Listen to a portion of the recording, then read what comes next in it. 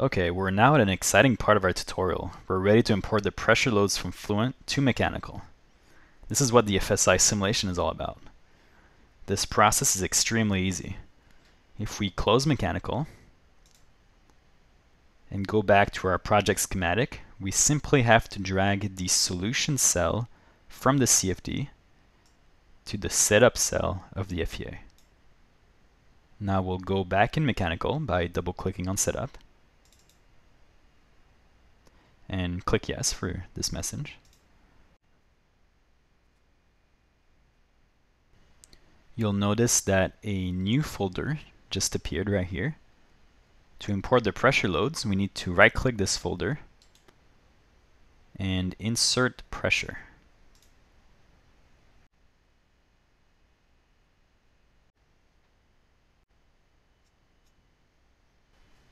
We then have to specify the matching boundary between the CFD and the FEA. It's important that these surfaces match in order to successfully execute this FSI simulation.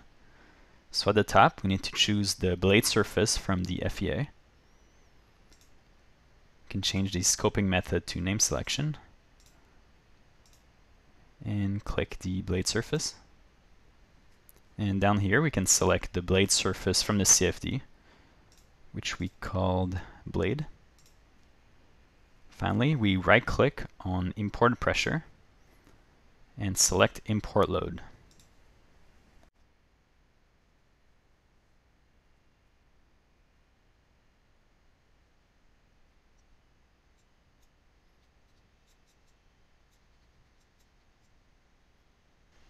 Alright, isn't this pretty cool? So one difference to note between the pressure visualization between Mechanical and CFD Post is that one is using vectors and the other is using contours. So here we have a vector representation. So all the gauge pressures are denoted as being positive. So the color scheme here is only denoting magnitude. But these vectors in fact have an orientation because they're vectors after all. In CFD Post, the contour map showed both negative and positive gauge pressures within its color scheme. One good takeaway from this picture is that the region of low fluid pressures, as seen in CFD Post, are contributing enormously to the pressure load experienced by the blade.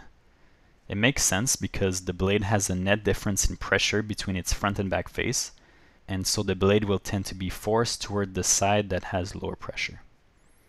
Now take a look at the report located right here under Imported Pressure.